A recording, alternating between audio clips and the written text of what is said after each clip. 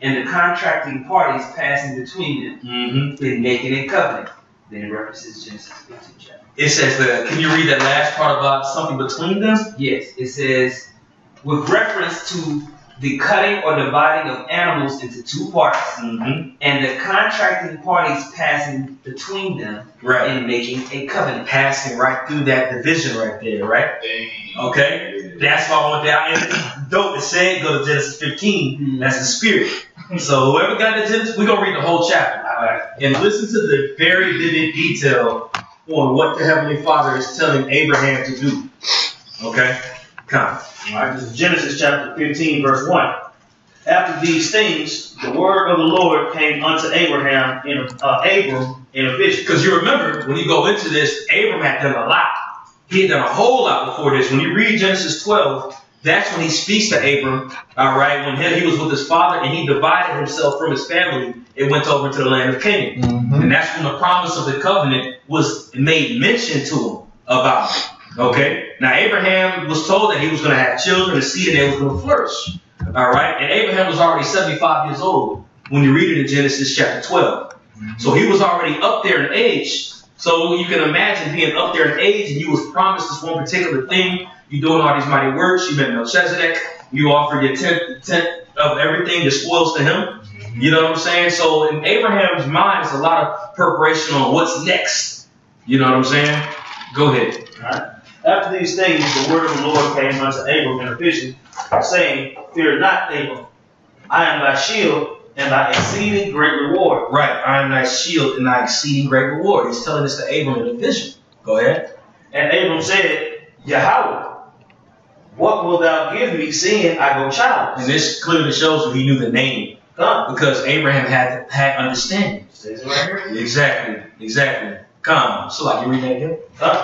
Verse 2, and Abram said, Yahweh, what wilt thou give me, seeing I go childless? So it's the reason why he expounded on childless. Because let's rewind back. We were talking about Adam before.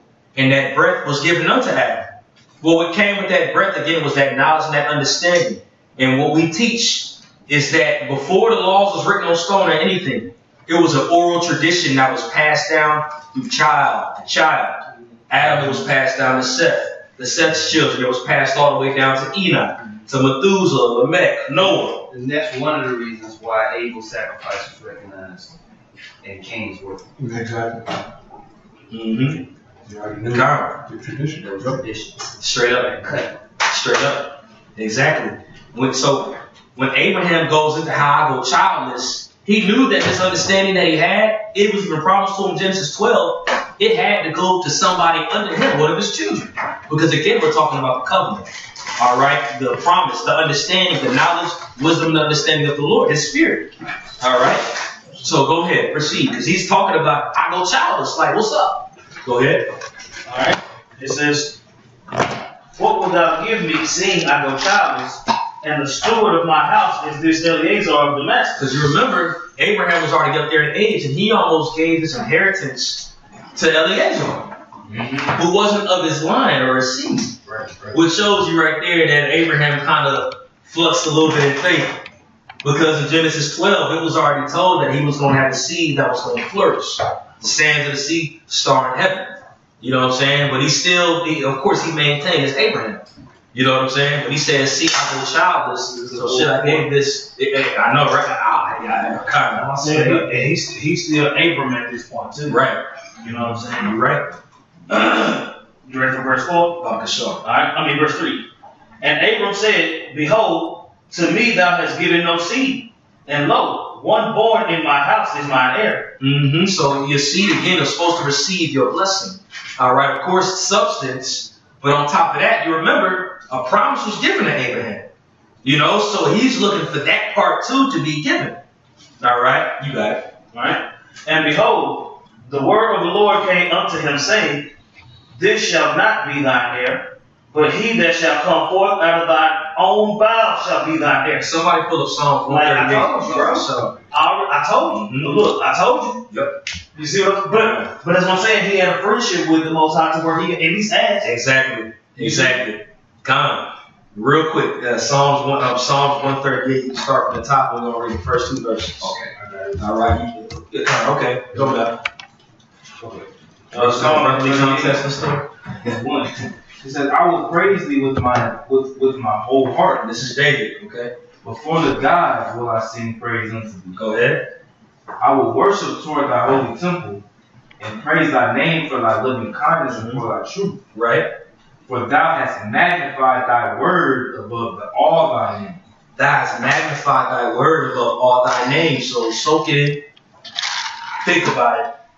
He already spoke this to Abraham. He already spoken all these things. It has to come to pass. Like the promise given to us. People can talk anything that they want to about the Israelites. The Lord not only dealing with the Israelites no more. But when you go according to the promise that went back to Abraham, it has to be fulfilled still. This is a friendship he made with Abraham. And our forefathers before that even were aware of it. Remember, Enoch prophesied about Yahushua. So they had understanding of this seed that was going to be a nation of people who the Messiah was going to come through and pretty much redeem this seed right here. Even Adam had to have that knowledge of it, man. It's Yahushua. He was given the breath. Mm-hmm. So he had to have the understanding. Absolutely. You know? You got a precept? Yep. Galatians chapter 3, I'm sorry, verse 15 says, Brethren, I speak after the manner of men. Though it be but a man's covenant, yet if it be confirmed, no man disannulleth or addeth thereto. And so you can't do nothing about it. These Christians, they, oh no, the Lord's dealing with everybody now. It changed. No. It never changed. It's never going to. He had written it and he told it already. He already established it. It was already established. It wasn't ever going to change. The Lord in Psalms 138:2, he said he magnifies his word over his own name. Now, people look at that misunderstood and think that since Yahushua's his word, he's putting Yahushua over himself, when that's not the case. When we was in Mississippi, we was out there with those brothers. Priest Abadi brought up a beautiful statement, something that I would love to share. But he stated pretty much, we understand the order with us being in the know. You have Yahweh, Yahushua, man, woman, children. Nothing's over Yahweh. So the only thing that's over him that he can put over him is the words that he speaks. Because he's at that level. So anything that he says, he has to abide by it. If he make a promise, somebody pull up Numbers 23:19. If he pulls a promise up, it has to be fulfilled. And he has to do it because he said it. Now, I'm sorry. It's all good. In the process of him executing it, he might round and switch a few things up, but the intentional purpose, the end all be all, has to be fulfilled at the end of the day. You know, you get a point? Yeah, I was gonna say, well, I mean, the scripture said that the word that he speaks doesn't come back void. That's right, brother. That's right. Anybody got that numbers? Numbers? Numbers 23:19. Numbers. 23:19 or 19:23? Okay. It says, the Most High is not a man that he should lie, neither the Son of Man that he should repent. Hath he said, and shall not he do it? Exactly. Man. So yeah. So he's not gonna like literally, bro. The elect are gonna be saved from Babylon. If we those men, we're gonna get the heck out of here, man. Because of the promise that the Lord had made with our fathers, man. That's right. All right. You remember? I know you got. Now I know you remember Egypt in the book of Exodus. When you read it, matter of fact, I'm gonna pull this out real quick. I know you got something too. Can I finish the Galatians real quick? Oh, Salaki, I'm sorry, brother. This is gonna add on to the point. And then you can pull yours out afterward. I'll bring them up. Can you call and read it? Galatians chapter 3, I'm gonna read verse 15 again. I'm gonna read down. It says, Brethren, I speak after the manner of men, though it be but a man's covenant, yet if it be confirmed or ratified, right, no man disannulleth or addeth thereto. Now to Abraham and his seed were the promises made. There we go. Abraham and his seed. And as we go according to the covenant, you got the knowledge, the wisdom, the understanding, the Holy Spirit, the word. Mm-hmm. That's something that had to be passed down to this particular seed. A lot of people will be like, well, y'all focus on flesh, y'all focus on flesh. No, we focus on the spirit. But the thing about it is his spirit was only going to be given to a particular family on the planet Earth. Mm-hmm. And that's just it. Because it was already written. That's right. You know? You have a little more to that? Yes, a little more verse. Okay. It says, Not to Abraham and his seed were the promises made. He saith not, and to seeds as of many, but as of one, and to thy seed, which is Yahushua. All right, and the reason why I want to bring that verse out is because back in Genesis 12 chapter, it talks about how Abraham pretty much men will be blessed if they bless thee, and men will be cursed if they curse you, and that through this seed would the nations of the earth be blessed. Right. That's why Yahushua is so important, because through Yahushua himself, coming through the loins of Abraham, and then coming through the loins of David, fulfilling the prophecies. Through him, we had an avenue back to the Heavenly Father. That's that seed that was talking about. That's that was spoken about back in Genesis. And that's why his name was changed too, if I could say, from Abram to Abraham. Because that Abraham means father of the multitude. That's right. You know, from that one seed, you know, that would be the establishment of the nation of Israel and the promise. Doesn't Abram mean exalted father? Yeah. Abram means exalted father. Abraham.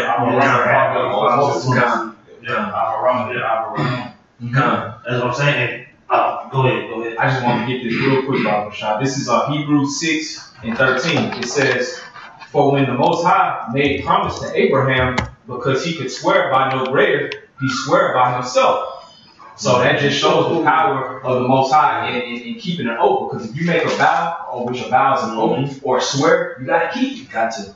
Yeah, he expects us to do it. Yo. So why would he not hold himself to that same degree? The word is going. Exactly. Pretty much on the highest level. So you picked the perfect chapter to make that point. God. Bro, when I read this chapter again, when I was putting this lesson together, I was like, damn, man, bro. Well, when you read here in Genesis, which is good, you know, we'll go through it, and then it's highlighted in the 17th chapter, because what confirms that covenant at that time, the circumcision, Right. Which is what? Cutting the flesh. And you, Straight up. Ooh. See, I didn't even mention that part. Hey, that's why this is a lesson today. That's why Cut. That's just, I was, Yeah. yeah, that was, you know, the purpose behind that circumcision is that cutting. That was the covenant, you know. But, you know, let's read it. Let's read it for the sake of it. But it's a little bit more in this to back up what we just read in Genesis 15:3 about Abraham. He's like, well, hey, the heir is going to be someone born in my house and not my own seed. He's basically inquiring if the Most High was going to fulfill it. Come. This is back in Hebrews 6:14. It says, saying, surely blessing, I will bless thee, and multiplying, I will multiply thee. And so after he had patiently endured, he obtained the promise. So that's just going into it. Come. Hey, great precept. You went that Genesis 17? No, let's keep reading too. Okay, come. All right, we are in verse 4. Genesis 15:4. And Abram said, and behold, the word of the Lord came unto him, saying, this shall not be thine heir, but he that shall come forth out of thine own bowels shall be thine heir. Remember, he made this promise. Look, I already told you this. Remember. That's beautiful, man, because I just wanted to just, like, shoot a spirit, man. Yo, Yahushua is written about from beginning to end. Yeah. This is talking about him. It's talking about him. He's the actual seed. Yep, he's that seed that's talking about. That's It links right up with the spirit. It makes me think. It links right back to start 2 Samuel 7:12. Come. You know? I mean, listen. Are you good? Verse 5. And he brought him forth abroad and said, look now towards heaven, and tell the stars if thou be able to number them. He said unto him, so shall thy seed be. Exactly. So he's explaining, like, we all get it. Yeah, his name means father of a multitude. You can't count the stars in heaven nor the sands in the sea. All right. And the ultimate fulfillment of this, because Israel is a big nation, but in the kingdom of heaven, we're going to be immortal. And we're going to keep going. Non-stop. So this promise that was given to Abraham is a heavy portion, man. Because he's not only just talking about within the near future from this account, but he's talking about to infinity and beyond. All right? That's why Yahushua said, you know, in my house, I mean, eventually, exactly. I think that we're in our kingdom, we're in our glory. This earth is going to be able to really hold all of it. I mean, it's going to be of course, bigger, more fruitful. You know what I'm saying? But that's the reason why we have little chickens and stuff out there. And if I could just add a point on that, during the time when Lot and Abraham, they were brothers together, they basically had to like split ways, and their substance was too much for the land that they were dwelling on. It's a good point. It's a good point. How much more when we all have substance and we're gonna have to have space, Verse 6. And he believed in the Lord. There we go. He believed in the Lord. And he spoke it and had it come to pass. We got to believe it, man. That's what it boils down to. It's about faith. Go ahead. And he counted it to him for righteousness. Go ahead. And he said unto him, I am the Lord that brought thee out of Ur of the Chaldees to give thee this land to inherit. Look what I brought you through, bro. Believe. Go ahead. And he said, Yahweh, whereby shall I know that I shall inherit it? There we go. Whereby shall I know I shall inherit it? So he explained everything pertaining to him and his seeds before this. So now something has to take into effect, because now Abraham's like, how shall I know? What's the sign of the token of this? Verse 9. And he said unto him, take me a heifer of 3 years old, and a she-goat of 3 years old, Go ahead. and a ram of 3 years old, Go ahead. and a turtle dove, and a young pigeon. So now he's saying, gather these animals together. And the funny thing is, these are animals that are synonymous for what we use to sacrifice later on. But not even just later on, but they were sacrificing, it was done with Abel. But he was the priest. Great point, he's a priest. But going back to it, these are animals that are synonymous with sacrifice. These are lawful animals, and when you read Leviticus, these animals are named quite a bit. All right, go ahead. Verse 10. And he took unto him all these and divided them in the midst. All right, you put that definition up a while ago that talked about dividing something passing through, right? Can you please hold that again? Don't read it again. Can you read that again? Okay, verse 10. And he took unto him all these and divided them in the midst. He divided them in the midst. Kadar, since you got your phone now, I know you. Can you pull up that word divided in Genesis chapter 15? So he grabbed these 6 animals and he divided them in the midst. All right. And for the brothers that are just walking in, we're going into the topic of this lesson is the covenant. And when you go into the word covenant in the Hebrew, it's barayah. But when you go into the root word of covenant, it means to cut. Okay. So now we're going into the promise that was given to Abraham, and we're just expounding on it. And now Abraham's asking the question, what is going to be this sign to show about everything that you have told me? So now the Lord is like, get this, get that, get this, get that, and divide it, right? So this is the token of the Lord making his covenant with Abraham. All right, of that promise. You got that word division, Brother Israel? Or divide? Genesis 15 and 10. Yeah, this is it's Bathorah. It's H1334. It's the outline of the biblical usage to cut in two. To cut in two. So the Lord told Abraham, all right, you want a sign, right? To show that this agreement is what it is. Get this animal, get that, get this, get that, and cut it. All right? Yeah, and the Strong's definition, primitive root, to chop up, divide. To chop up. Straightforward. Exactly. Go ahead. All right. And he took unto him all these and divided them in the midst. So he cut them up. Go ahead. And laid each piece one against another, but the birds divided he not. Yeah, because they were already small. These are big, nice sized animals. The heifers a freaking cow. You know what I'm saying? So he had to cut all the things up. Go ahead. And when the fowls came down upon the carcasses, Abram drove them away. Can you imagine Abraham just getting annoyed with birds? Nigga, get damn! Over here doing this You know what I'm saying? He old already. He running around birds. Move! I just pictured it in my head when I first read it. I thought it was funny. You picture that. You get annoyed, bro. He's like, come on, man. Leave me. Go ahead. All right. Verse 12. And when the sun was going down, a deep sleep fell upon Abram. Okay, so now a deep sleep fell upon him after he had sliced and diced these animals, after he cut these animals. Quick precept. Huh. Jeremiah 34:18. And I will give the men that transgress my covenant, which have not performed the words of the covenant which they had made before me, when they cut the calf in twain, Woo! and passed between the parts thereof. The princes of Judah and the princes of Jerusalem, the eunuchs and the priests, and all the people of the land which passed between the parts of the calf. So, parts between, past. Please keep that in mind. You know, because we getting some. That was a dope precept. You know, can you keep reading that in Genesis 15, Mike? This is verse 12. And when the sun was going down, a deep sleep fell upon Abram, and lo, a horror of great darkness fell upon him. And what was his horror? Go ahead.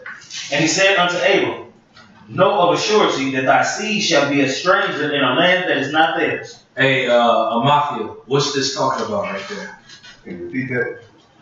And he said unto Abram, Know of a surety that thy seed shall be a stranger in a land that is not theirs. Going to Egypt? That's right. A lot of people will go into that and think that it's talking about right now. But that's not what it's talking about. It's actually talking about the Israelites being captive in the land of Egypt for those 400 years. You know what I'm saying? That's right. Go ahead. Alright. It says, And lo, a great and darkness fell upon him. And he said unto Abram, Know of a surety that thy seed shall be a stranger in a land that is not theirs, and shall serve them. Okay. And they shall afflict them 400 years. Come. And also that nation whom they shall serve will I judge. Mm-hmm. And after that shall they come out with a great substance. That's right. So that's talking about after we had left the land of Egypt. You know, he's receiving this vision. It's a very horrific vision he's receiving. I'm talking about super far in the future. Yeah, bro. The Lord gave him he let him see what was going to happen to the Israelites, bro. He's seeing his children being persecuted and being beaten with rigor. He seen it, bro. The Lord showed him this, bro. You know? 100 years before that, too. Yeah, it's Almost. right. No, it is. Come. Yeah, like almost 100. But it says it in Exodus. It was 400 years prior. You know? Now remember what had taken place before he received his vision. He cut those beasts up, right? Go ahead. Alright? This is verse 15. And thou shalt go to thy fathers in peace. Mm-hmm. Thou shalt be buried in a good old age. Mm-hmm. But in the fourth generation they shall come hither again. Mm-hmm. For the iniquity of the Amorites is not yet full. Go ahead. And it came to pass that when the sun went down and it was dark, behold, a smoking furnace. So now he received his vision. Right after this finishes, this vision, it says a smoking furnace. What did the smoking furnace do? And a burning lamp that passed between those pieces. Passed between those pieces that he had cut. Right. So the Lord set the fire, bro. You know what I'm saying? It's pretty much signified his spirit. You know what I'm saying? And it passed through that flesh. You know what I'm saying? Burnt it up like a sacrifice. All right. Go ahead, Ella. In the same day, Yahweh made a covenant with Abram. Boom. So after this taking place, he had cut those animals and the fire passed through it. You see, you got that hell down there right there on that definition? Mm-hmm. Right afterward, he said, I'm establishing my covenant with you. Remember, Abraham asked him a question. He pretty much said, what is going to be pretty much the stamp of all this taking place? And it didn't happen right away either. You know what I'm saying? A lot of times we ask for certain things and we expect to hear it right away. But the Lord had let Abraham know hours in advance. He let him know later. And he showed it to him in a vision of a dream.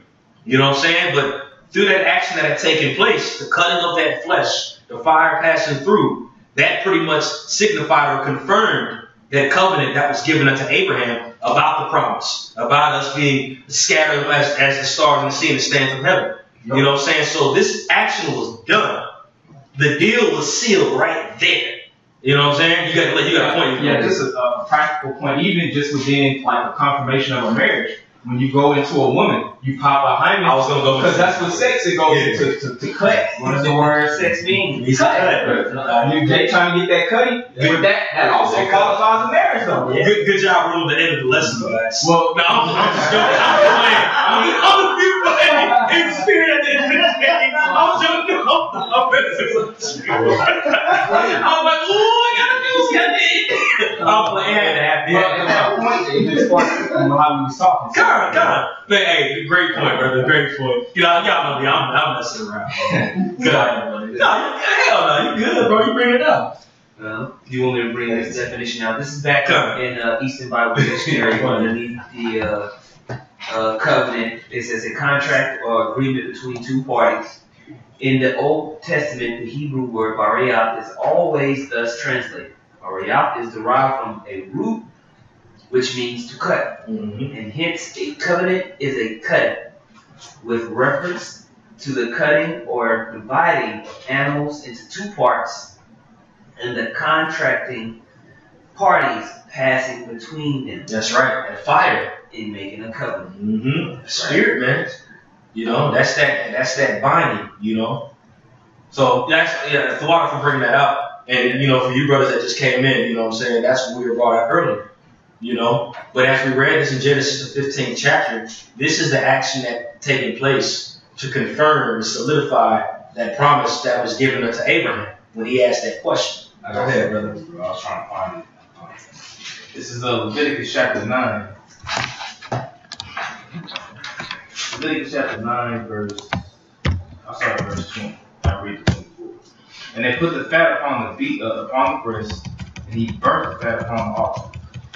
And the breast and the right shoulder Aaron waved for a wave offering before Yahweh, as Moses commanded.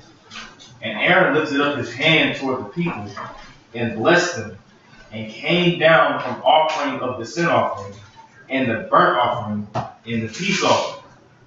And Moses and Aaron went into the tabernacle of the congregation and came out and blessed the people. And the glory of Yahweh appeared unto all the people. And there came, what are you reading at? Leviticus 9. Okay. Verse 24.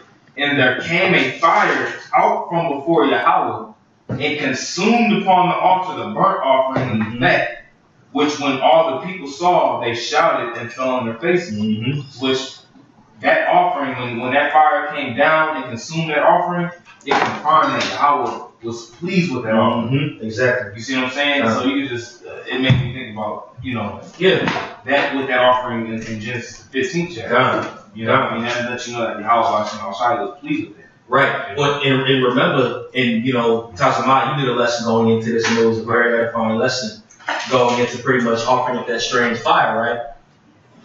Abraham had asked the Lord this question as we're going into, and right after the Lord reconfirmed everything with Moses, it said that he believed in the Lord after that. Hey, that faith and that belief is what the Lord is looking for, and it pleases him. Because after Abraham believed, it was like, this is what that is. The Lord that did that, boom. You know what I'm saying? Did that. Shows you forth the key nucleus involved in all of this is faith, is belief. And we have to remember, the Lord never, and we understand this, but every time we go through things, I'm talking to myself too. Whatever we got going on, whether it's demons messing with you in your mind, whatever the case is, knowing the things that you can do to get rid of it, prayer, fasting, faith is the beginning of all of that stuff. And constantly referring back to that promise that was made and meditating on it puts joy in your heart. You know what I'm saying? Like Elijah. You know, like what happened when he went out there to do the sacrifice with the prophets of Baal, and then he was pretty much like affirming like who God was really. Right. You know, and then the Heavenly Father, he sent that fire down from heaven, and they consumed that sacrifice. Exactly. Because he believed. He believed, you know. You know, he proclaimed it boldly when you go into that account. That was just like with Daniel, fell in the dragon. Yep. When the Lord burnt the niggas up. Oh, yeah, straight up. When all the niggas got burnt up, they got food up and shit. That's right. Man, straight up. That was unpleasing. You know what I'm saying? Daniel was showing whose God was real. Yeah. Man, beautiful points, brothers. Beautiful points. You got come. Go ahead. And what verse you on in Genesis 15? 18. Okay. This is Psalm 51 and 16 says, "For thou desirest not sacrifice, else would I give it. Thou delightest not in burnt offering. The sacrifices of the Most High are a broken spirit, a broken and contrite heart. O Yahweh, thou wilt not despise." And you remember, I mean, when you read this account of Genesis 15, they don't talk about the hell Abram was catching, but Abram was catching hell. You know? Genesis 15, it talked about, when you read up, what made it righteous. Why the Most High counted it as righteousness. Right. What was it? Belief. Belief. Oh, Belief. That's what counted righteous. So that's what it's talking about right there. Come. That's what, belief. These, the tradition, everything is just a part. It's amplifying something that's kind of written in the spirit. Yeah. Straight up. Come. That's it. This is Genesis chapter 15, verse 18. In the same day, Yahweh made a covenant with Abram, saying, Unto thy seed have I given this land from the river of Egypt unto the great river, the river Euphrates. Now, this is where you get that Greater Israel project, the rap. Oh, they get it from right there. They get it from this scripture right here, Genesis 15, 18. Interesting. Go ahead, Shane. The Kenites and the Kenizzites and the Cadmonites and the Hittites and the Perizzites and the Rephaims and the Amorites and the Canaanites and the Girgashites and the Jebusites. That's right. So he clearly shows you, look, this is the promise. This is what we're going to do to solidify the promise and reconfirm it to him right afterward. This is what I'm going to do for you. I'm going to put this offering on the table. We're going to do it like this. Hey, Lord, so what shall we know? Do this, do that, and the third. Boom. This is the covenant. And he reestablished everything he said right afterward. You know? I got a quick precept. Okay, come. I was going to say what Genesis 17. Okay. Genesis 17, 1 says, And when Abraham was 90 years old and 9, the Lord appeared to Abram and said unto him, I am the mighty power. Walk before me and be thou perfect. And I will make my covenant between me and thee, and I will multiply thee exceedingly. And Abram fell on his face and talked, and the Most High talked with him, saying, As for me, behold, my covenant is with thee, and thou shalt be a father of many nations. I find this interesting.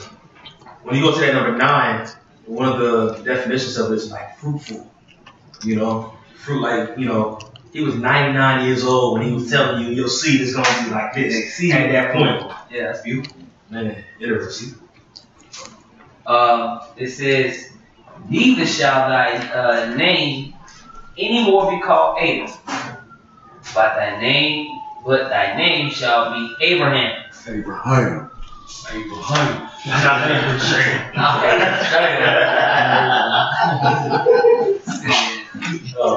It says, For a father of many nations have I made thee, and I will make thee exceeding fruitful.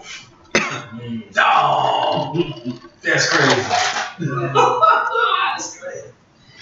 And I will make nations of thee, and kings shall come out of thee. And I will establish my covenant between me and thee, and thy seed after thee. Wow.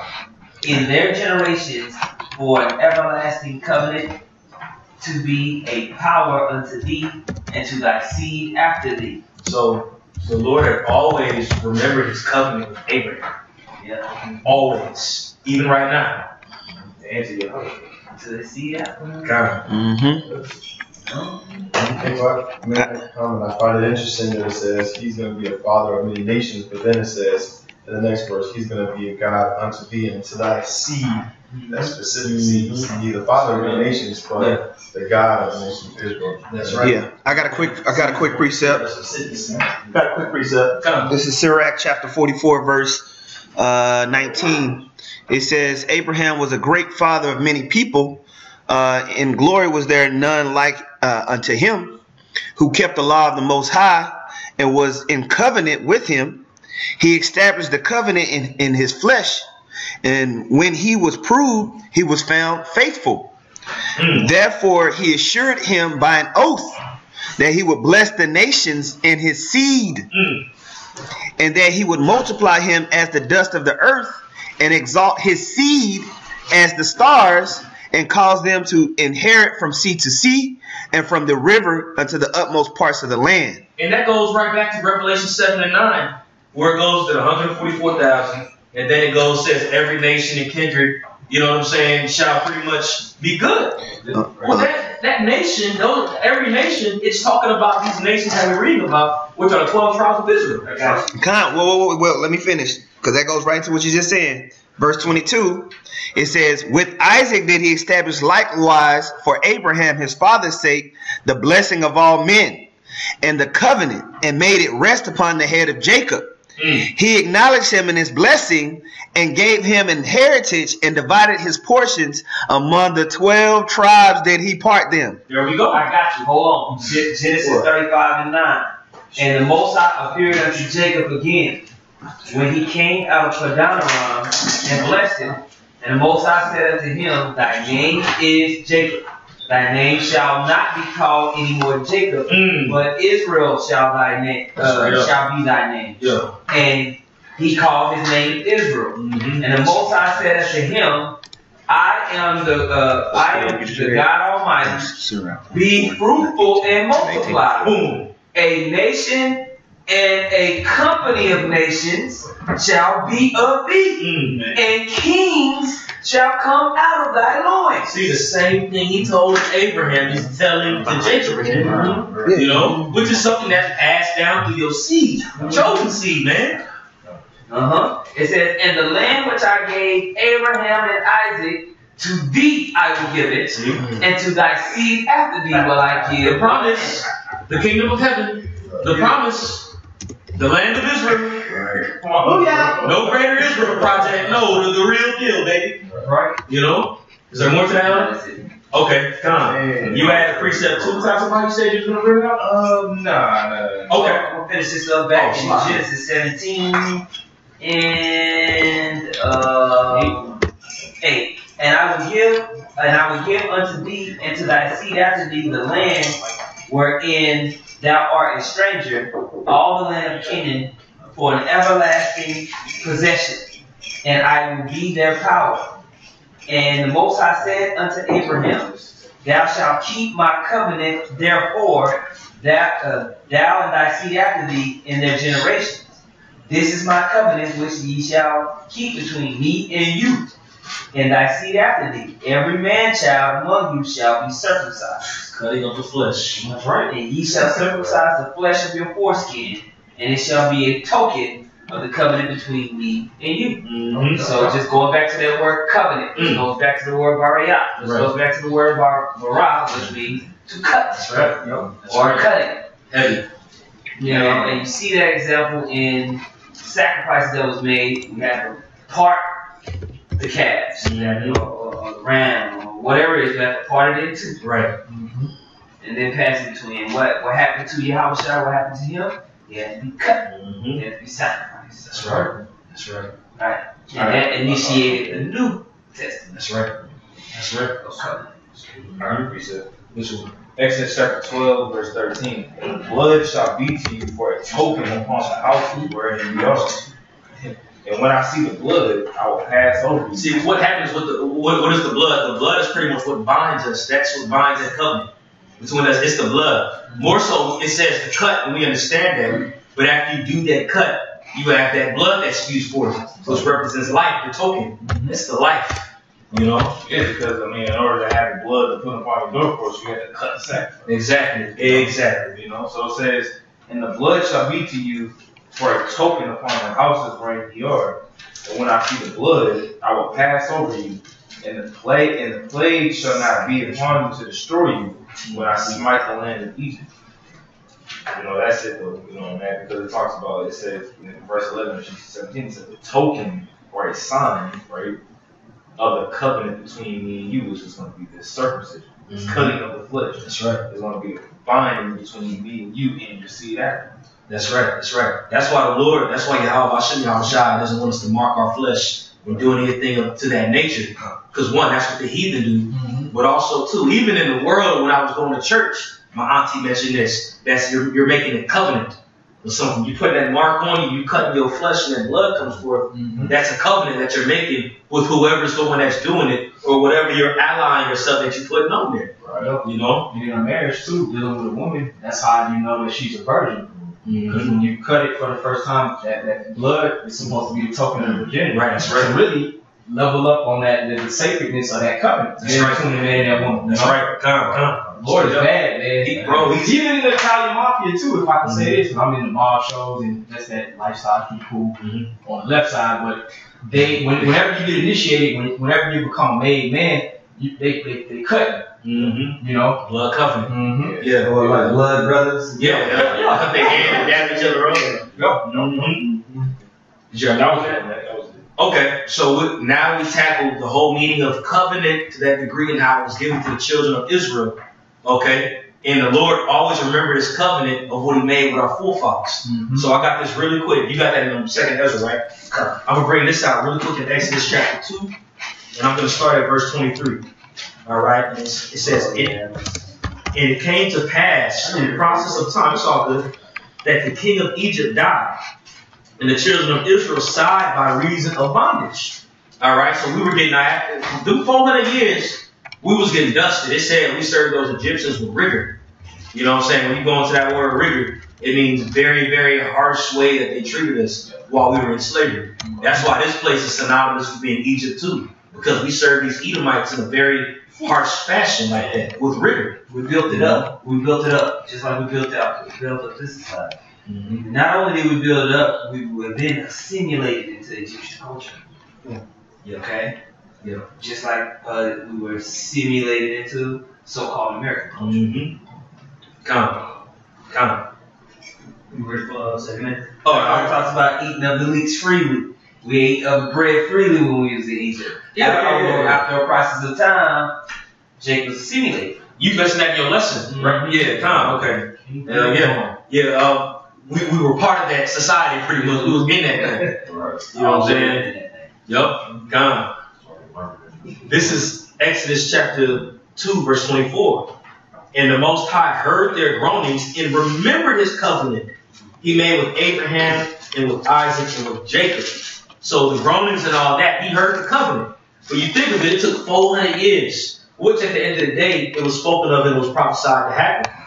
But I just thought about a quick one just now, actually, really quick. This is Exodus chapter 3, and I'm going to read this here in verse 18. So this is an example of Moses at the burning bush, and the Lord has let Moses know pretty much what to do. All right? And He told him to bring the elders of Israel with you and speak unto Pharaoh. You know, Moses, Aaron, and the rest of the elders. It says in Exodus 3:18, and they shall hearken to thy voice, and thou shalt come, thou and the elders of Israel, into the king of Egypt. Ye shall say unto them, Yahweh God of the Hebrews has met with us. And now let us go, we beseech you, 3 days' journey into a wilderness, that we may sacrifice to Yahweh our God. The reason why I wanted to go into that, because when we were in Egypt those 400 and something years, like today, all right, what was one of the main things the heathen did to take us away from our power? They took away the temple. They took away the sacrifice. Now, while we was in Egypt, I'm not going to say if we were sacrificing or not, but I will say it was probably more difficult to do it because we were under captives in Egypt, just like right now. You know, and it makes sense. The Lord wasn't really, He was there, but, you know, just like right now. You know what I'm saying? He's here with us, but it was a point in time we was getting beat down, this, that, and the third, and then He woke up the prophets. You know what I'm saying? But that sacrifice is what links us to the Lord. And whenever the heathen had taken that away from us, that was a huge link that was taken away from our power. You know? That's why I wanted to bring that example out. They said, can we leave? We beg of thee that we may go into the wilderness and we may sacrifice unto the Lord. Made me think of what made them just ask if they could do this to sacrifice. Because it's obvious they weren't able to do it the way they was at, like that, the way they was supposed to. You know what I'm saying? Exactly. Reestablish their relationship. That's right. That's right. Go ahead. Hosea chapter 3, verse 4. For the children of Israel shall abide many days without a king, and without a prince, and without a sacrifice. They shall abide many days. Now this is talking about like before this time now. You know what I'm saying? Didn't have no more kings, no more sacrifices, that and third. I was having sacrifice. You know, there was a point of time before Yahushua, we was, you know, we was Go ahead. Without a sacrifice, without an image, without an ephod. Without a high priest. You know, because the high priest was the one. He was the mediator between us and the Lord. All right, go ahead. And without a teraphim. And you remember, Abraham was a priest They played those duties. Isaac was, Jacob was, and even their sons probably played, when they were in the know, they had to offer sacrifice. The Spirit was on them. But in Egypt, 400 years, you winged it. You hella winged it. Bro, it was just like access to it was like they was Egyptianized, just like being Hellenized, just like being Americanized. Yeah. Same thing, man. That's right. Over and over again, man. That's right. That's right. Jacob was pretty much through. Yeah. It says, last verse, it says, verse 5, it says, afterwards shall the children of Israel return and seek Yahweh their power and David their king. Okay. Right. And shall fear Yahweh and his goodness in the latter days. Right now, man. And it all goes back to that covenant that's established. That's why that mark of the beast, man. Yeah. Yeah. That decision. Yeah. Bro, exactly. That's why that has to be it. Yeah, they're covenant with the world. Covenant after this. It ain't just no idea. No, they're gonna put a chip inside if you use that. Yeah. Hey, I thought about that when I was for the lesson. I was like, oh, shoot. It only makes sense, man. It only makes sense. That's Karagama, man. It's in the bush. Come on, bro. I thought it was a spiritual mark. Right. Covenant. Which shows that these people don't got it, bro. Right. They literally don't have the understanding. It's a blessing, bro. We were blessed with this. Ain't nobody just gonna think to put these things together and do it. And we say it's out of humility because the Lord He gave it, He can take away at any time. That's why we continue to fear Him and all that. But He blessed us, bro. That's right. He blessed us, bro. You know, like them elites, man, like the way they do it on the left hand side, they physically cut the child to get their blood, to get their energy, to get the life. Exactly. They know, Ariana mentioned it yesterday, or I got one of y'all, but pretty much mentioned man, these elites, man, they know. You know what I'm saying? Like they know Yahweh. They know about the Heavenly Father. They know about sacrificing. They just do it on the left hand side. Right. Something that stuck out to me on that said they said seek Yahweh their power and David their king.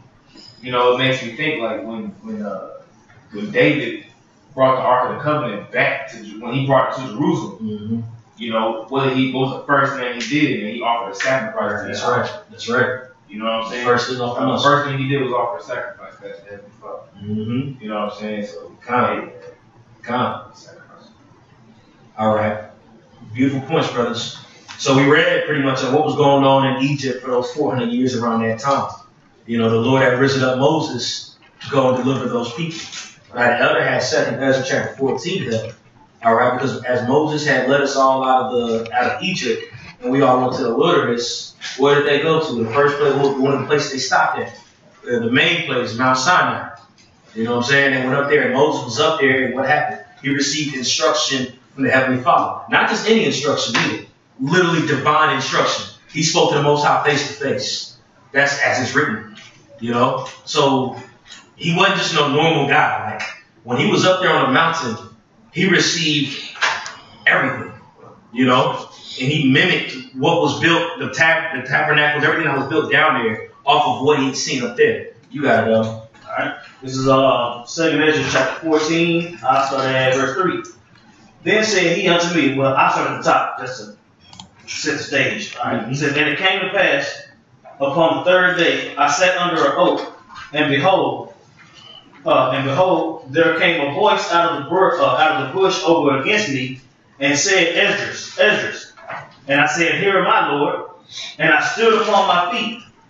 Then said he unto me, In the bush I did manifestly reveal myself unto Moses, and talked with him, when my people served in Egypt. And I sent him, and led my people out of Egypt, and brought him up to the Mount Sinai, where I held him by me a long season, and told him many wondrous things. He told him many wondrous things when he was up there for a season. He was supping with the Lord, bro. Right. He was up there 40 days, 40 nights, didn't eat, didn't drink. He was literally being fueled off the Spirit. Literally, bro. The Lord was giving him a heavy dosage of the Spirit, bro. Go ahead, and told him many wondrous things, and showed him the secrets of the times. Showed him the secrets of the times, All the way up to bro. now. Exactly. All the way up to now. Exactly. So Moses received the secret of the times, like the other said, all the way up till now. You remember, the first 5 books we read about Abraham, the circumcision, the covenant, all of that, Moses wrote that. That was Moses that written it. Mm-hmm. So Moses had the understanding on the covenant, who it was meant for, the bigger picture of everything. Bro, he went into numbers and Ordinances, Bro, he went into the people, he went into the laws, statutes, and commandments. Yes, bro. Bro, Moses was receiving They thought he was gone. their word. They thought he was gone. Yeah. Yeah, they was like, man, I don't know where Moses went. They were, bro. They thought he was gone. Moses was up there getting fed, bro. Yeah. He seen Moses. Who knows he about to see this conversation? The Lord showed him many secrets, bro. Bro, he saw Moses seen us. he saw in the creation, bro. Bro, he wrote about it. Exactly. He told Moses about us on the highways and byways preaching right now. Great millstone, all of that. He told Moses. Moses already knew. Slave You know what I'm ship. saying, bro? So if Moses knew all these things, Moses, what had happened when he was up there? You know what I'm saying? He received the laws and his commandments on stone tablets, because remember, it was oral back then. It was oral. So he had actually imprinted it on the stone tablets for us to keep. And what was in there is pertaining to that covenant. And we have the Torah, Genesis, Exodus, Numbers, Leviticus, Deuteronomy. We have those 5 that was given unto Moses. So the Heavenly Father gave Moses his word and told it to write it, because throughout time, God beat out of us. Egypt 400 years. Moses knew that we was going to keep going into captivity. He knew we was going to keep going into captivity. And in order for the word to stay within us, the word to stay with us, we had this as a remembrance right here, these scrolls, these scriptures. Before that, it was oral. We was dusted off, man. But that's why that was so important that the Lord had gave Moses this word, man. Because we have this right now. And the covenant was pertaining to that, man. What verse are you on, Elder? I'm still at 5. Okay. Alright, 2 Ezra 14:5. And told him many wondrous things, and showed him the secrets of the times, and the end. And the end. So right now, Moses received all of it. That's why Moses wrote Deuteronomy 28. You're going to go into captivity to Egypt and get my shit. Exactly. Right. You already knew. No man shall buy thee. No man shall redeem thee. He spoke about the fiery law that was going to come from heaven, 10,000 of the saints. They had just got delivered from Egypt. And he told them to go back. I'm going to hit that hole again. Bro, Moses was up there in front of like, gosh, dang, man. You know what I'm saying? You know? Because he went, if the Lord worked that through him, Right. that deliverance from Yep. Egypt. He was like, damn, we gonna go back. Then all that is just now. Bro, all that is remembered to right now is still keeping Passover from being in Egypt. Oh, that's So heavy. it was magnificent the way we got delivered from the land of Egypt, man. Yeah, that's heavy. So Moses is like, this all over again. You know? He already knew, but we But had even worse. this written. You said what? Yeah, I said, but even worse. Exactly. Yep, come on. So all this was written down to keep ways to follow the Lord, what we're supposed to do, in the ancient scrolls of our forefathers. The documents, when you go to the book of Genesis, that word Genesis goes to the word records. You know, so all of this was given unto Moses. You know what I'm saying? To write this for us to remember. Okay? That's it on that in 2nd Ezra. Can somebody pull up Exodus chapter 24, start at verse 4. Yep. Moses received the understanding on Mount Sinai, the tablets, the law, statutes, commandments, the records. Yeah. The Lord gave him all of this information, the future. Yeah, when we read there in Exodus 24, it's a progression of understanding. You gotta go all the way to like chapter 36 Yeah. Right. to understand it. This is Exodus chapter 24, verse 4. And it says, And Moses wrote all the words of Yahweh, and rose up early in the morning, and builded an altar under the hill. Built an altar under the hill. What is an altar used for? Sacrifice. So he read all the words. He wrote down all the words. I'm sorry. And then he went to build up an altar. Okay?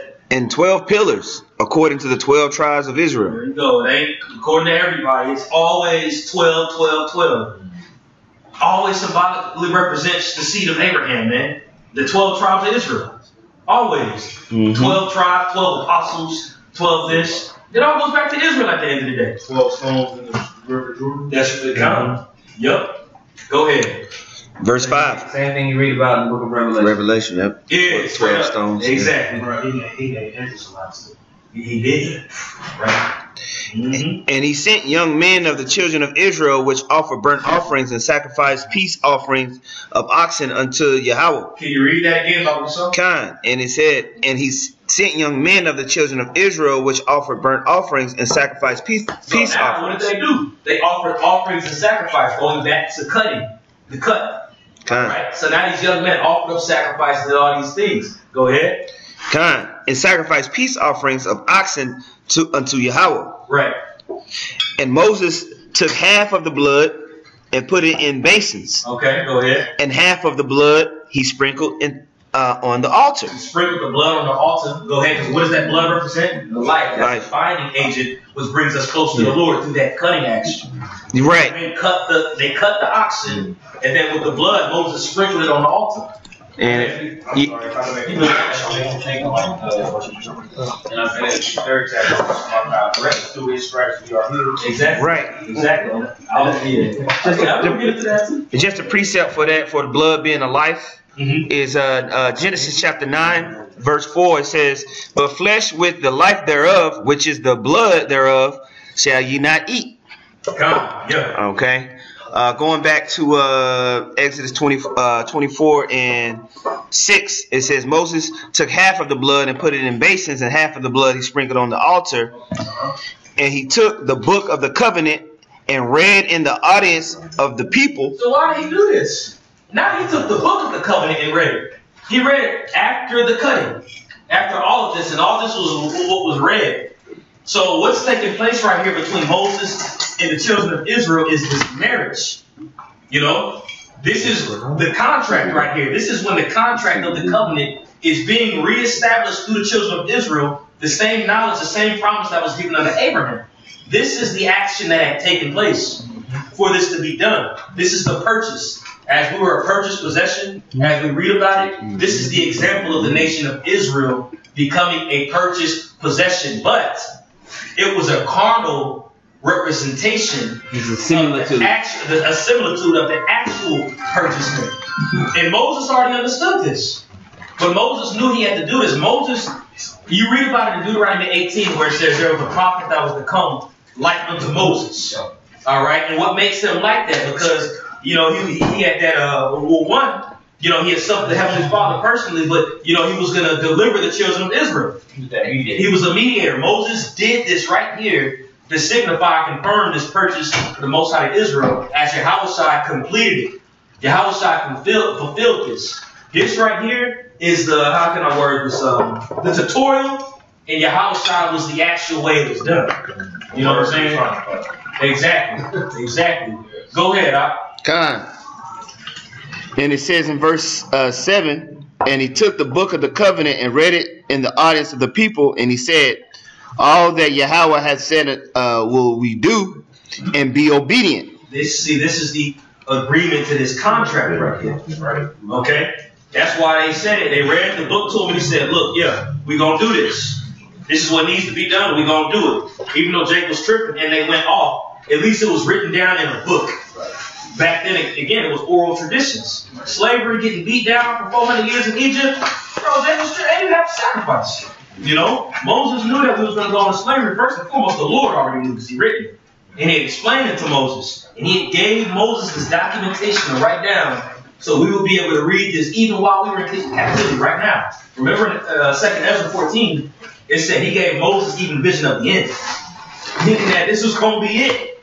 And they read this to him. And they said, we're going to agree to it. This is that purchased possession, man. Now, what had to take place first again was the cutting of that flesh, that blood, because that constituted the marriage. All right? Yaakov made the statement earlier. You know, when you go even into a husband and into a wife, technically marriage is coming together with your wife, and she really has to be a virgin. That's why Yahushua pretty much said, if you look at a girl, you commit adultery. Because ain't none of these whole virgins right now, man. They've already been made together and made a covenant with a man. Because they cut that. They cut when you do it. You know? So these women are hoes, they're harlots. That's not the point of the lesson. Exactly. But when a man and a woman come together and he breaks her virginity and then the blood which is tokens of her virginity, that solidifies that covenant between husband and wife. Okay? Really quick, somebody pull up Jeremiah chapter 3, verse 14 off the chart. Alright, Jeremiah chapter 3, you said 14, right? Come.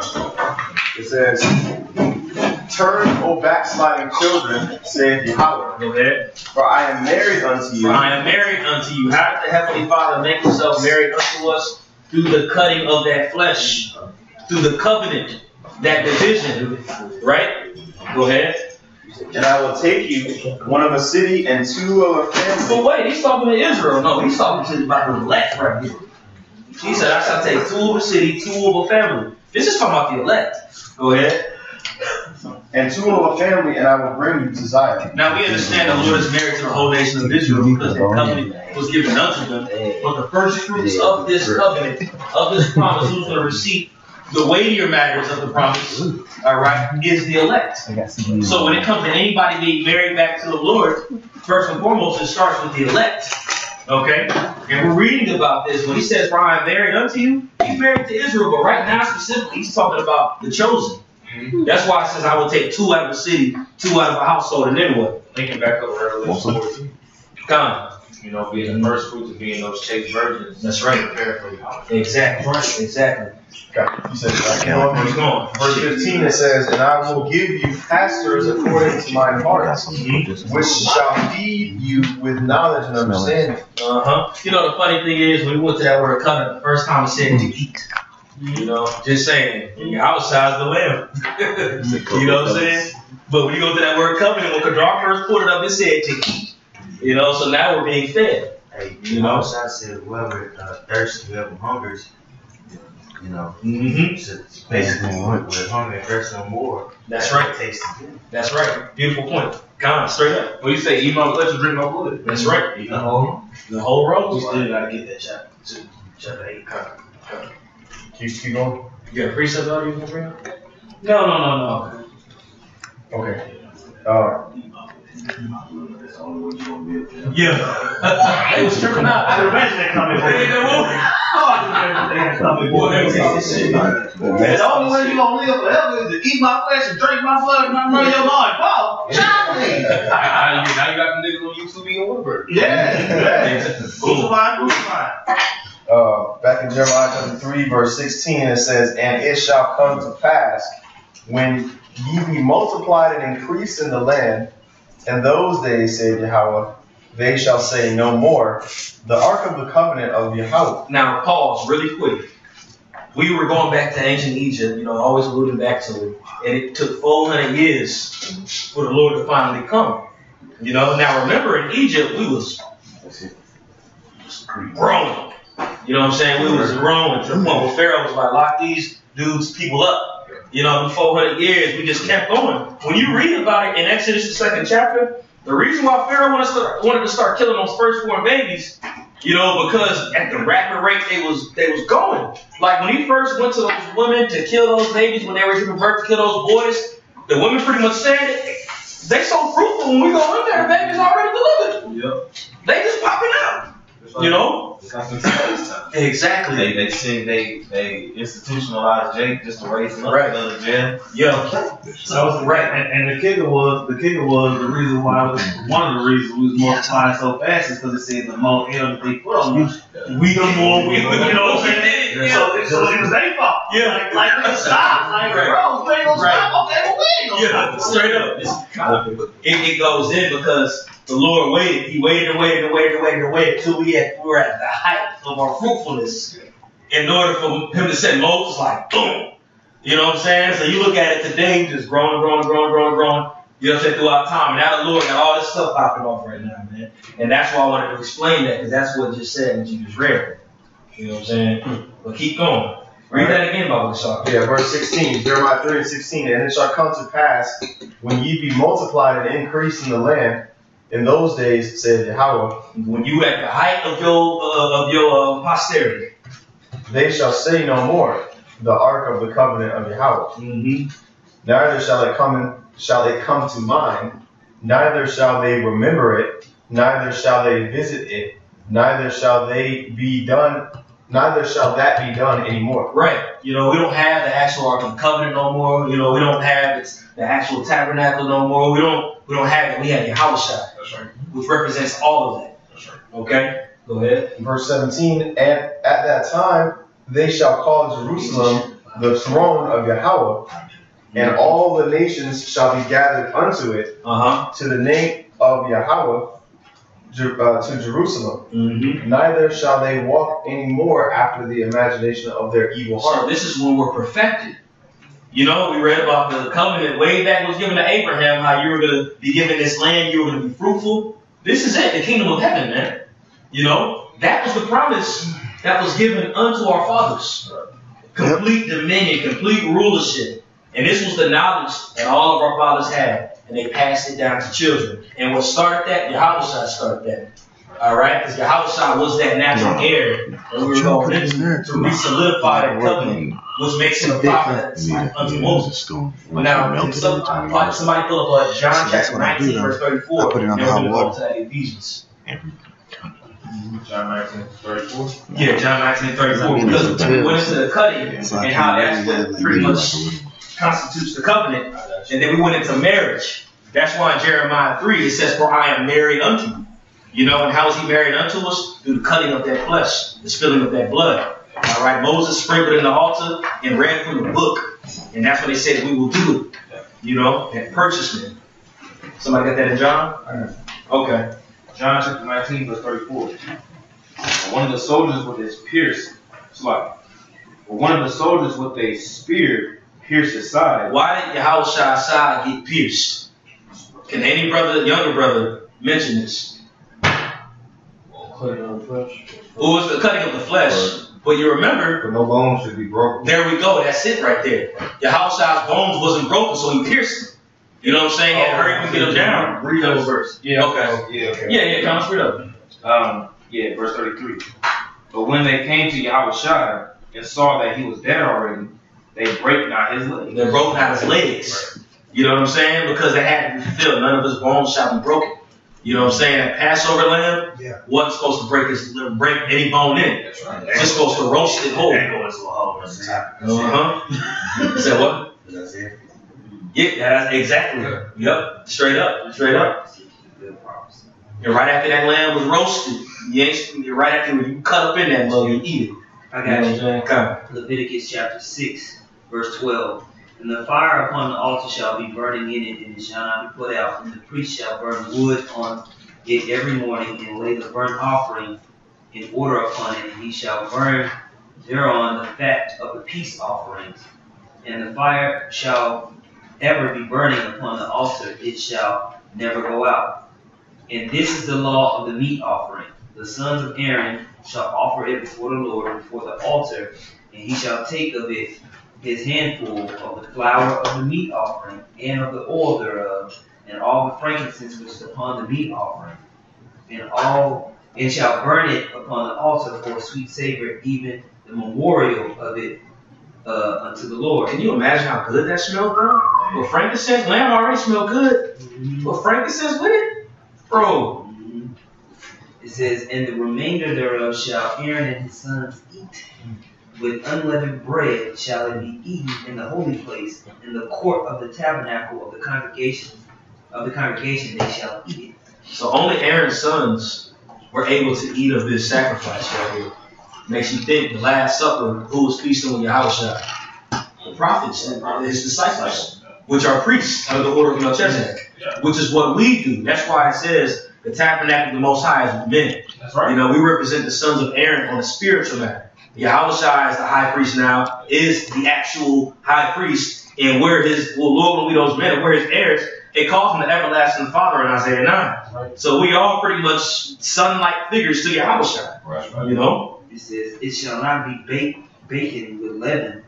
I have given it unto them for their portion of my offering made by fire. It is most holy, as is the sin offering, and as the trespass offering. All the males among the children of Aaron shall eat it. It shall be a statute forever in your generations concerning the offerings of the Lord made by fire. Everyone that touches them shall be holy. An example. He said this is going to be a statute for many generations. Bro, this is only an example of what we doing right now. All that was just an example. It was holy. It's righteous. The Lord wanted it done that particular way. But that was a similitude of what we're doing right now. It was an example of it. And it says anybody that comes in contact with you is holy too. Yeah. This word spreads, bro. The scripture says in John 17, I think, let me just grab it real fast. It's talking about the 72 hour word.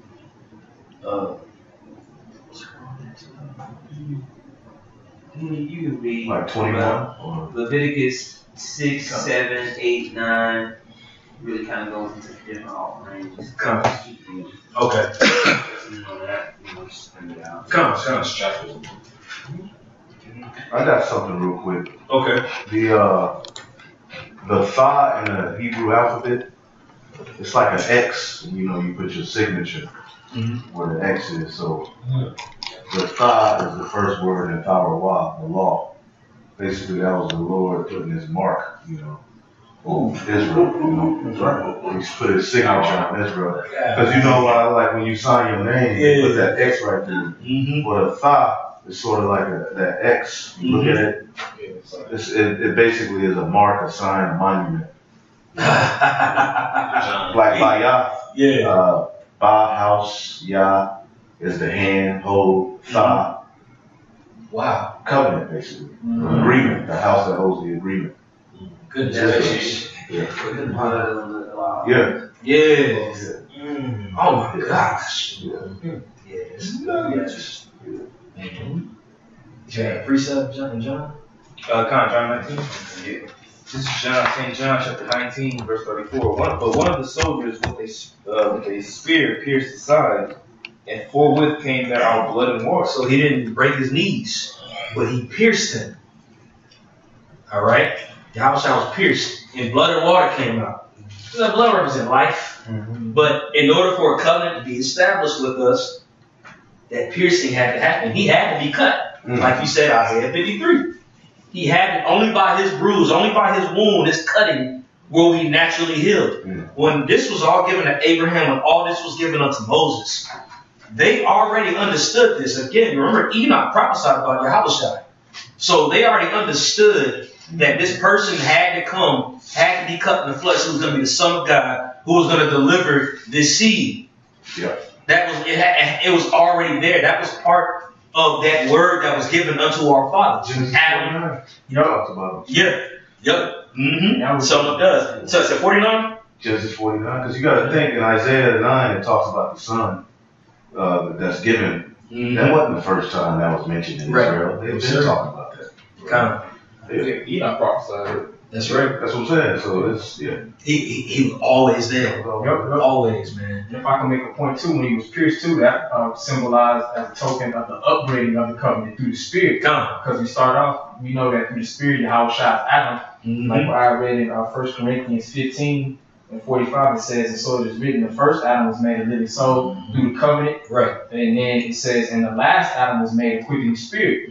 So that token of him being pierced, that symbolized that everything being upgraded, the covenant being upgraded through the Spirit. You know? And then that marriage, that right there was a sign of that marriage that Yahushua has with his elect that he prayed for. That's that marriage, that cutting up the flesh, that blood. That's right. You know. Did you ever preach something about God. Okay. Hebrews 9 and 22. And almost all things are by the law purged with blood, and without shedding of blood is no remission. Without shedding of blood is no remission. It was therefore necessary that the patterns of things in the heavens should be purified with these, but the heavenly things themselves with better sacrifices than these. And that heavenly sacrifice was Yahushua. That's right. He fulfilled the whole law. That's why the law is very tedious and complex, but it's really interesting once you read how certain things was done. Because a lot of those were symbolic references to Yahushua.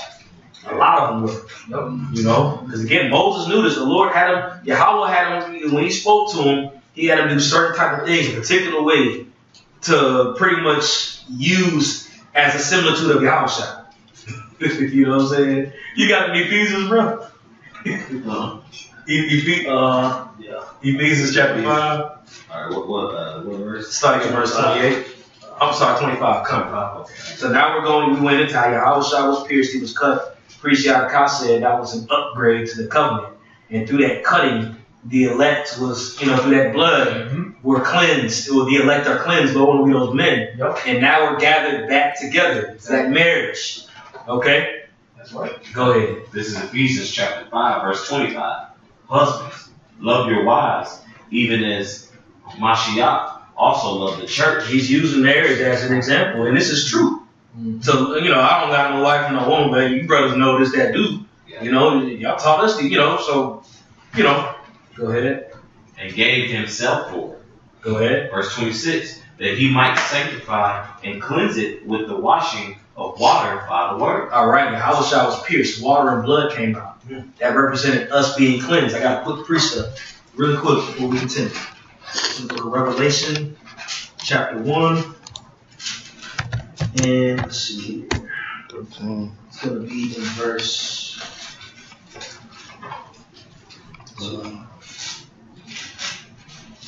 There we go, verse 5. It says, Revelation 1:5, and from Yahushua Mashiach, who is the faithful witness, and the first begotten of the dead, and the prince of the kings of the earth, unto him that loved us, and washed us from our sins in his own blood.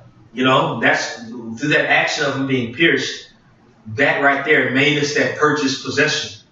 All right? When he says pretty much, I bought you with a price, that blood was that price. Yep. All right? That covenant, that cutting, that was the reestablishment of the upgrade of that covenant. Yep. You know what I'm saying?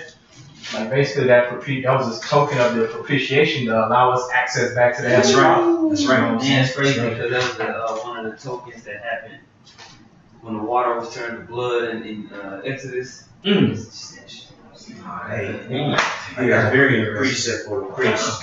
Hey, this is Romans 3 and 24. Being justified freely by his grace through the redemption that is in Yahushua Mashiach, whom the Most High had set forth to be a propitiation through faith in his blood, to declare his righteousness for the remission of sins that are past through the forbearance of the Most High. And our fathers knew this, bro. Man, they knew this. This was a word that was just passed down orally about what all this that was to take place.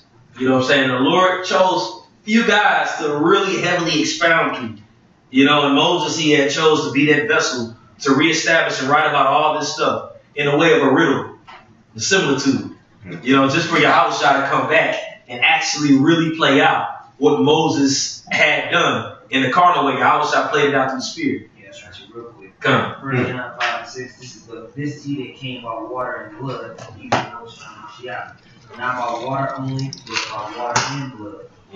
This, and it is the Spirit that bears witness, because the Spirit is truth. Beautiful. Beautiful, man. After that, we're gonna get back to that. 2 Corinthians 11, I'll start verse 1. Would to the Most High ye could bear with me a little in my folly, and indeed bear with me. For I am jealous over you with godly jealousy, for I have espoused you to one husband, that I may present you as a chaste virgin. That's the Spirit you brought that precept out, because it goes right into what we're about to read there. To one husband, who is Yahushua. And what is the act of a husband and wife coming together? Marriage. All right? The cutting sex. The cutting of the flesh. Now, we understand it's with Yahushua, it's in a different way, but still, when the Lord made everything, he had a meaning and a purpose behind it, man. Yeah, to be one with Yahushua. That's right. That's right. That his mind is in Yahushua Mashiach, also being you. That's right. The word for cleave in the Lashon Kodash is what? The bach. The cleave will come work. So you didn't bid to a marriage. You know what I'm saying? That's the goal. You won now. Come. So that's the end goal. Come. That's right, brother. Did you have more on that? That's why fornication and adultery is so offensive. Man, straight up. You're clearly breaching that contract that we made. I was thinking of something too. That's why the Lord is going to destroy our people who accept that chip, because that's making the covenant straight up, taking that cutting, the corrupt. That's right. That's why it says the name of the beast. Yep. Because you putting his name on you when you take his mark. Man. He's putting his name on it, the Most High's name. Wow. That's exactly. Yeah. He putting his name on you. His signature, like he was winning too early. Yeah. The name of the beast. Mm-hmm. People be like, what do you mean by the name? Well, it's basically you taking on his whole vibration and putting it on you when you take his mark. Straight up. But that's why we're crying out to the Lord, because we're already betrothed. Mm-hmm. We're crying out, and he's trying to rape us basically as the woman. That's being, you know how in the law, like the woman, we're crying out. Mm-hmm. Yep. To cry. Like Susanna, there you go. Same. Bro. It's a lot. Damn. Verse 3 it says, but I fear least by any means, as the serpent beguiled Eve through her subtlety, so your mind should be corrupted from the simplicity that is in the Mashiach. This time, Yahweh Shai is going to be there. Eve ain't going to be defiled this time. Yeah, that's right. He gonna be there. He going to be like right there. Mm-hmm. Nope. Yeah, that's straight up. That's man. Yeah, there's more to that. It's heavy points that's just been made. But the lesson's almost over. I'm sorry, you were reading it. That's right. Yeah, my brace is fast. Come. That's respect. This is back in Ephesians 5, verse 27. That he might present it to himself a glorious church, not having spots or wrinkles. Now remember, he was talking about the relationship of a husband and a wife, and how you treat your significant other is the way that Yahweh Shai treats his church, which is a respect. You know what I'm saying? That's what I'm saying. And think about that, how the Heavenly Father treated Israel. That's right. You know what I'm saying? Just like Pops, man. Israel is Israel is the chosen. That's right. You know what I'm saying? Yeah. The Heavenly Father and Yahweh Shai, they won. That's the wife. You see? Yeah. You know what I'm saying? That marriage is very important. Mm-hmm. That marriage is very important, man. Come, straight up. That covenant, like you said, going into the whole lesson. Come. That's right. Back in verse 27. Or any such thing, but that it should be holy and without blemish. All right. Talking about the union. Yeah. Go ahead. Verse 28. So ought men to love their wives as their own bodies. So now he's saying ought men are to love their wives as their own body. Okay? You're talking about loving because you're one. Okay? You're unified. Go ahead. He that loveth his wife loveth himself. He that loveth his wife loveth himself. Remember, we brought up the point. That's that relationship the Most High had with us. Well, you got, if you keep reading down, he'll say it. Yep. Mm-hmm. He'll tell you what he's really talking about. God. Verse 29. For no man ever yet hated his own flesh, right? But nourisheth and cherisheth it, even as the Lord, the church. So you cherish your wife, you cherish your significant other, because that's a similitude of how Yahweh Shai feels with the church. Go ahead. Verse 30. For we are members of his body, of his flesh, and of his bones. And of his bones. That's why when you read that in Psalms 34:19, it says, none of his bones shall be broken. Many are the afflictions of the righteous, but none of his bones shall be broken. Knowing that, talking about his legs weren't broken, but if we are the elect, which the elect at the end of the day are going to be delivered at the end of the day, but none of his elect are going to be broken, actually. They're going to overcome. Yeah. And that broken is is like a representation of, like you said, your spirit. That's right. You know what I'm saying? Not physically, but spiritually. That's right. That's right. Go ahead. Your bone and your bone and your flesh and your flesh. That's right. Go back into that lineage, we go back to that seed. That's right. The seed of David, man. They go all the way back. Straight up. Right. Straight up. Back in Ephesians chapter 5, verse 31. For this cause shall a man leave his father and mother. Remember, that goes back to Genesis. Yep. Okay, go ahead. And shall be joined unto his wife, and they two shall be one flesh. One flesh. Go ahead. And what starts that? What happens when a man and a woman join together, when she's a virgin, sex, that cutting.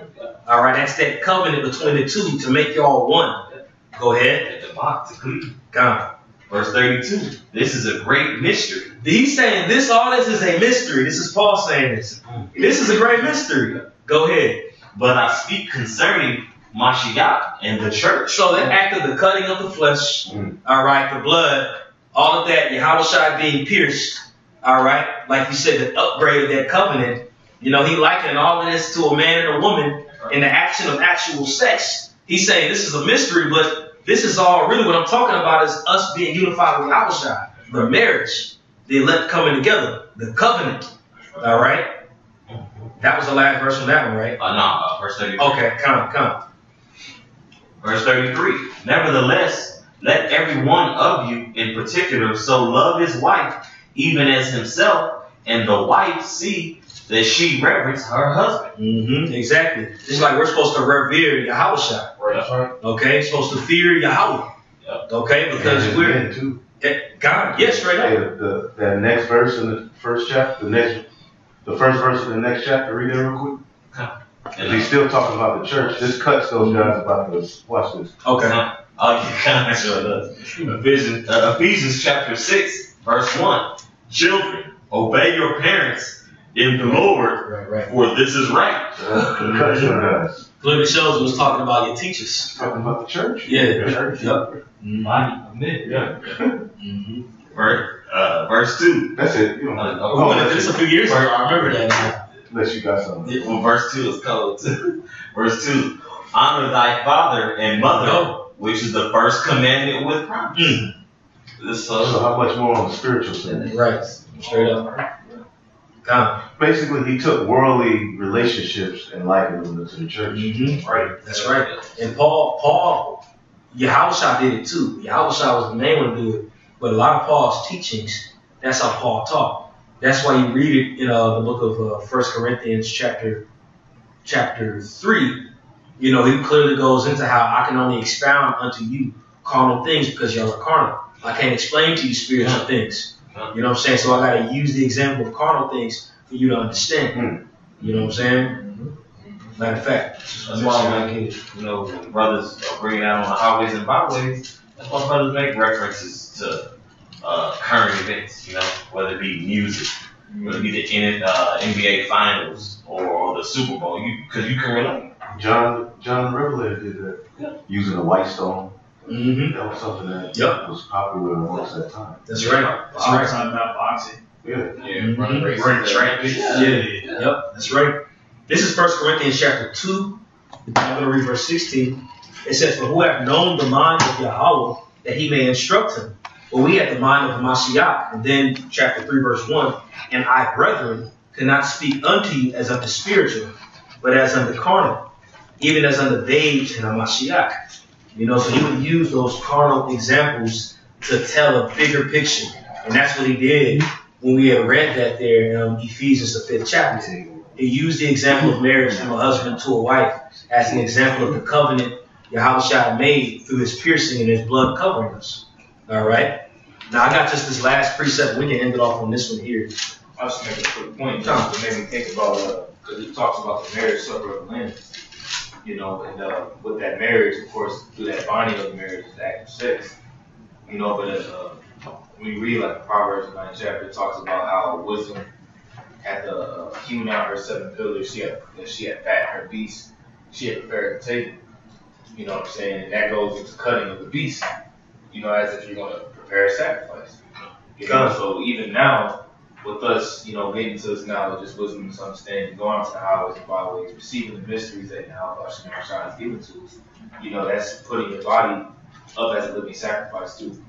Which all goes back to this binding contract spiritually being upgraded now with us being under the order of Melchizedek and operating in a priesthood or in the office of a priest spiritually now. Gotcha. Not necessarily carnally, doing the physical sacrifices, but getting into this word, pretty much making a conscious decision of discerning, versus, am I going to read? Am I going to get into this word? Am I going to, indulge in this or am I going to do this? What sacrifice are you going to make that's going to be pleasing to you? Right. That's right. Kind of. We're going to end this off here in Revelation chapter 19, verse 7. It says, let us be glad and rejoice and give honor to him.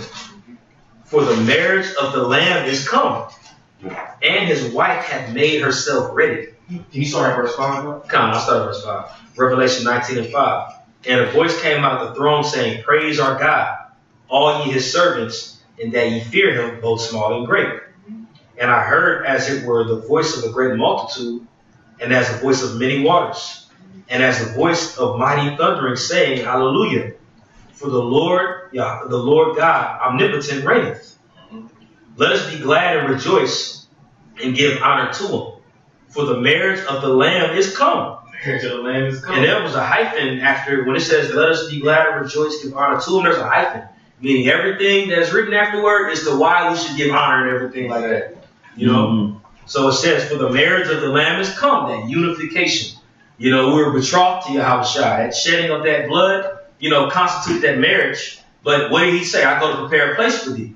You know, when you go into the act of a wife being betrothed in the ancient Israelite culture, you know, when you're promised together, it can be up to a year that you're literally separated from your significant other. It could be all the way up to a year.